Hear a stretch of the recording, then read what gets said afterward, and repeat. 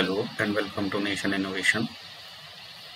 Today we are going to discuss something more in Spintronics, and today's topic is spin transfer torque.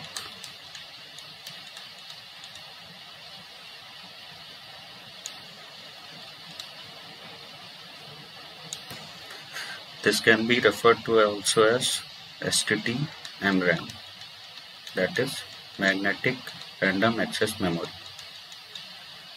So we will be going to study about how this STT-RAM works, what is STT-MRAM.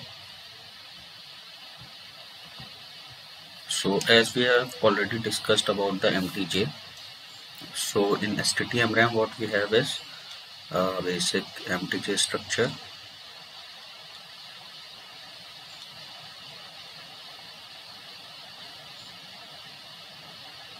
One is the pin layer, another is the free layer, and this is the turn layer.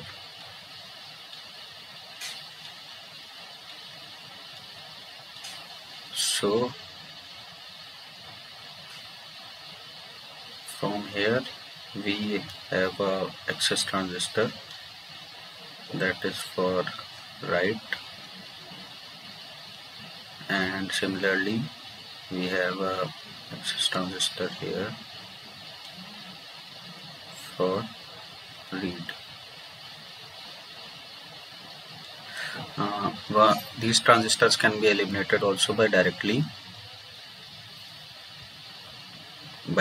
applying the current sources. We can generate the write current as well as the read current. And one more important thing is that the write current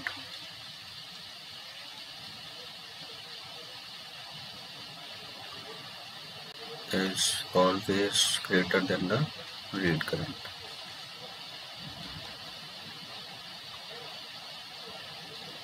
So how it basically works, let's discuss about that also. So for write current, for writing, we have this MTJ. Let us now denote the pin layer magnetization, for example, by, let's suppose it is oriented towards this. Now when we apply the conventional current, that is the write current from here, this pin layer, it generates the spin current. It polarizes the spin of incoming electrons, and the spin current is generated here.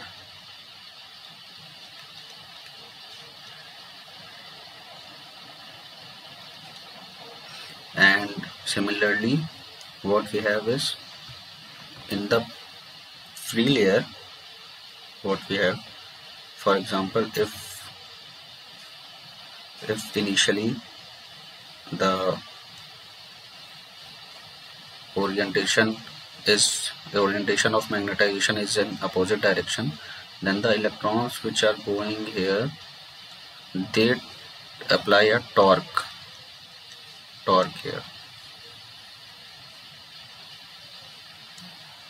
and this torque is exerted on the electrons present in the free layer, and then they simultaneously exert the torque on the free layer magnetization, and it switches.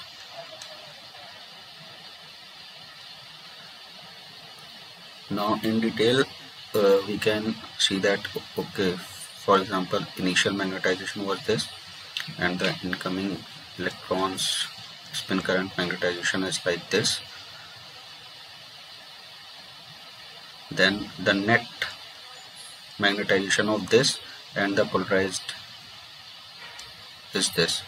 So the net magnitude, it will change to somewhat like this, and then slowly to this, then this, and then finally it will be in this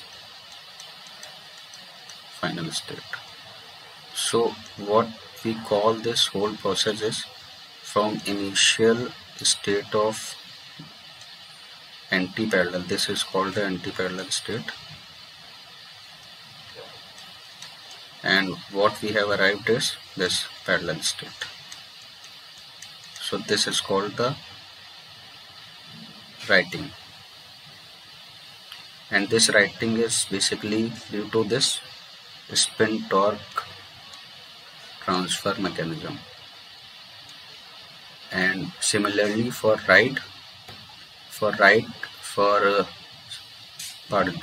similarly for read operation, what we do is we provide the read current through this.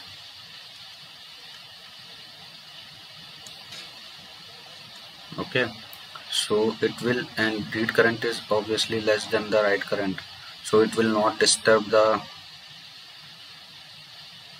switching of the magnetization. So it will just tell that whether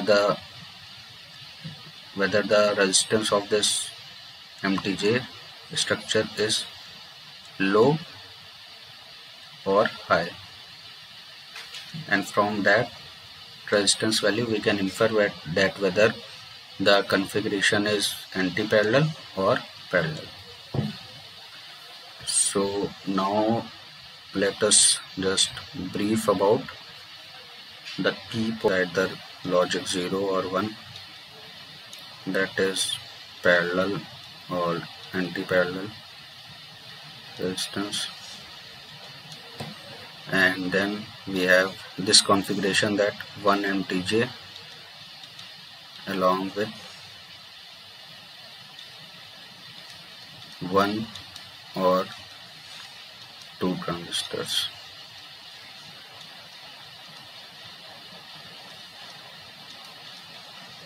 Then what we see here is that there is a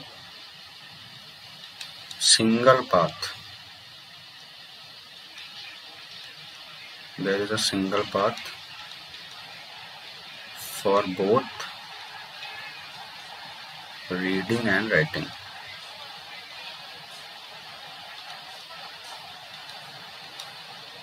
And this leads to the, hence there are several issues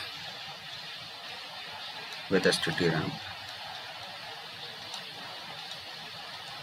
Faces many issues regarding the read-write disturbance,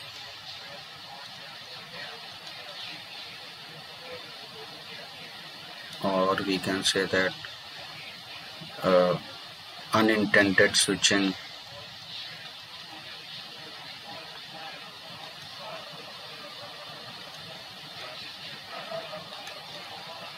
So these are some of the key points regarding to STT-MRAM, and we will learn more about Spintronics concepts in our upcoming videos.